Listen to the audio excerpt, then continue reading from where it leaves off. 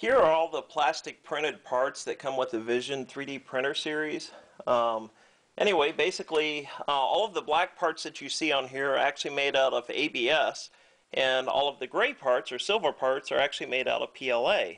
And so anyway, I just figured I'd give you a quick rundown of the parts that you'll get and how you'll see them, just so you're familiar with what's going to actually be in each kit. First off, some of the extras that I put in, pretty much all the gray pieces were not originally going to be in the kits, but what I did was I put them in there in order to make it so that kit function a little bit better, and you have options already. So one of the things is a cover, and you'll actually see this with the switch already in it and already wired, so that you put it into the power supply. But basically this is a power supply switch cover, and so every Vision 3D printer will come with a power supply that is a 350 watt power supply.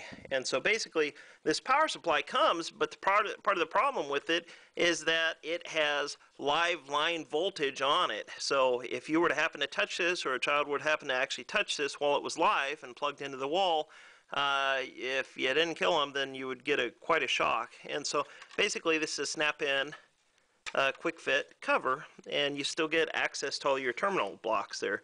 And then it'll have the switch already in there, and it doesn't come off very easily once it's already snapped on there. So that's one piece that you'll actually get. One of the other extra pieces is a fan shroud. I didn't find any on Thingiverse or anywhere else. I wish I would have.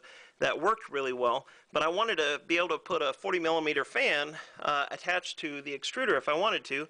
And once it's attached to the X carriage, that will actually, pump air up into the extruder sometimes, especially for PLA, or if you're running higher heat material like polycarbonate or a PCABS, then I wanted a fan shroud to actually help direct the air up into where the extruder will. And so there didn't happen to have any that worked well, and so I decided I would put one in the kit. So I drew this up from scratch, and I'm posting it on Thingiverse, and basically it's just a small little PLA piece.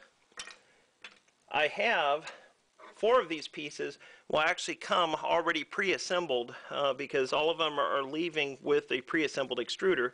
And so you'll get the gears, both of these 2 gears, the extruder body, and then also this piece here, which is the idler tensioner for the extruder. These will actually already be assembled, so you don't need to worry about these. It'll come as a pre-assembled extruder. But what I also did was, because I like PLA gears way better than ABS gears, if you're not going to run super high heat material, or if you don't want to actually run in a super hot environment, then PLA gears work much better. So I'm actually including those. I would recommend starting out with these, and they might last you several years before you even think about them. And so then I have, this is the X carriage. It goes right and left on the machine as you're looking at it. It has the extruder mounts on top of this, and then with this is a little bit more complex than the standard X carriage.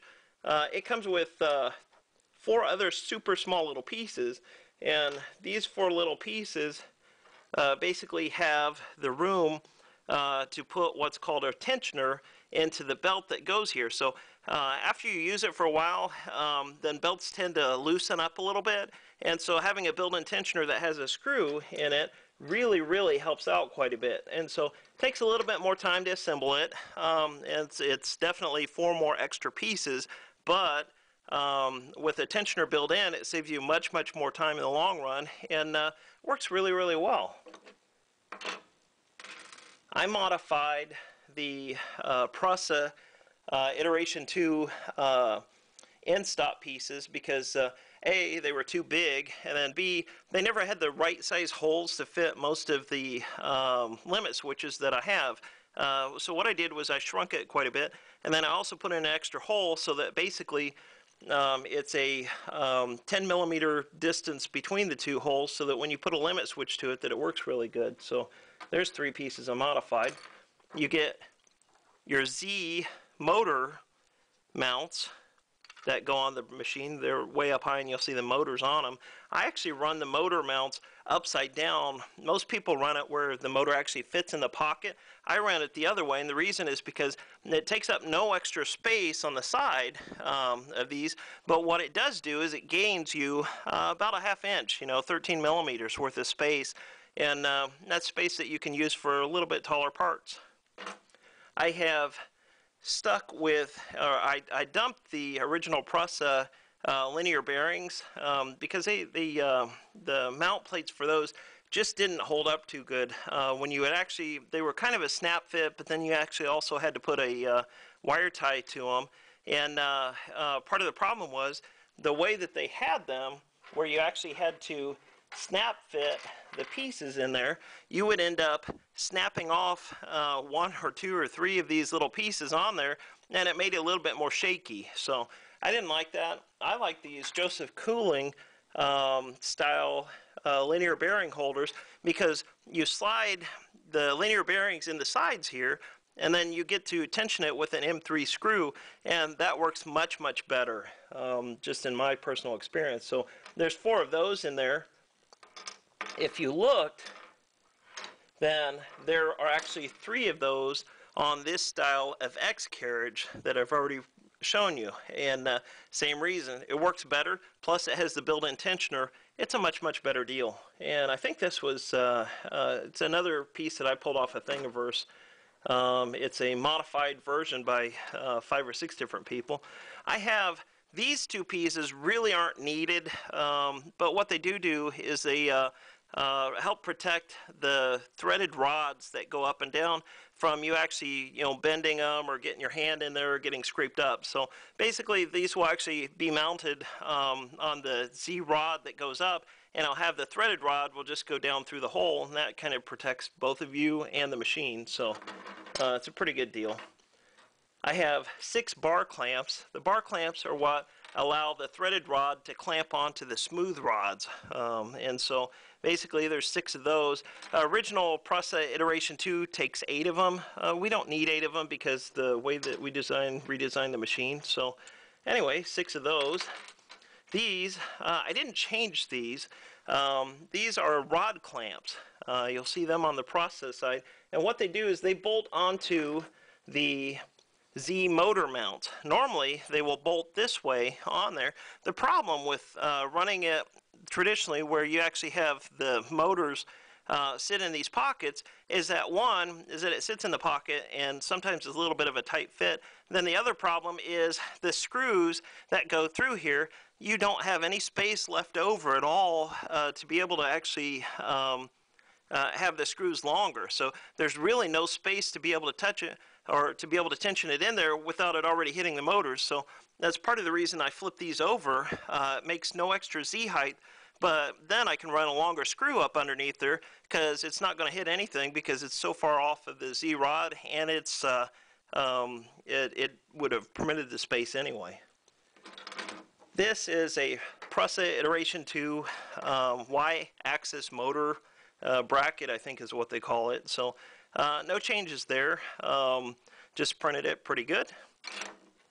And then the last pieces, which I really, really like, I couldn't find any that were exactly what I wanted. So what I did was I took the cooling version on Thingiverse of the motor mounts, and once again, instead of having a snap fit, which are really hard to do, especially if you print them in PLA, these have the same kind of tensioner system where you slide the linear bearings in there, and you can use either LM8UU bearings or LME8UU, which are the extra long, one solid long one. Truth is, it doesn't matter either way. The regular standard LM8UU bearings are cheaper considerably, so most people use those. We use them because it really doesn't matter, especially since everything's axial located on there. It just doesn't matter. So, but one of the things that I did do originally, if you look on Thingiverse, these are meant for a M8 screw lead screw from the standard Prusa Iteration 2, and part of the problem with the 8mm lead screw is that you also have an 8mm smooth rod that goes next to it. And so they're kind of like fighting for control. If it's kind of out and it's not axial located so that it's concentric with the axis, then you get what's called Z-wobble. And so we'll actually try and shift these back and forth or this way or around with every revolution. So what I did, a lot of people talk about it, but I've never actually seen it on Thingiverse, is that I converted these. I took the OpenSCAD file that they had, and I found the variables that it took, and I reduced it down so that it will actually fit a 6mm lead screw with the 6mm nuts. So the really great thing about these is that they have the open holes here, and the open holes allow you to make longer rods or slight rod adjustments, and it's not so terribly hard to get them dismantled to be able to reuse it. But basically these are M6 lead screws with a 8mm smooth rod. So this is a motor mount.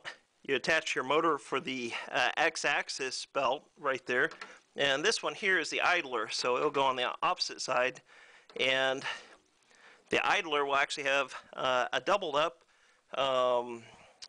skate bearing so that you don't have to actually use the big huge fender washers there, and it just runs much smoother. Once again, these have the M6 screws already to it, and they printed really nice. Works out really good. Very flat parts.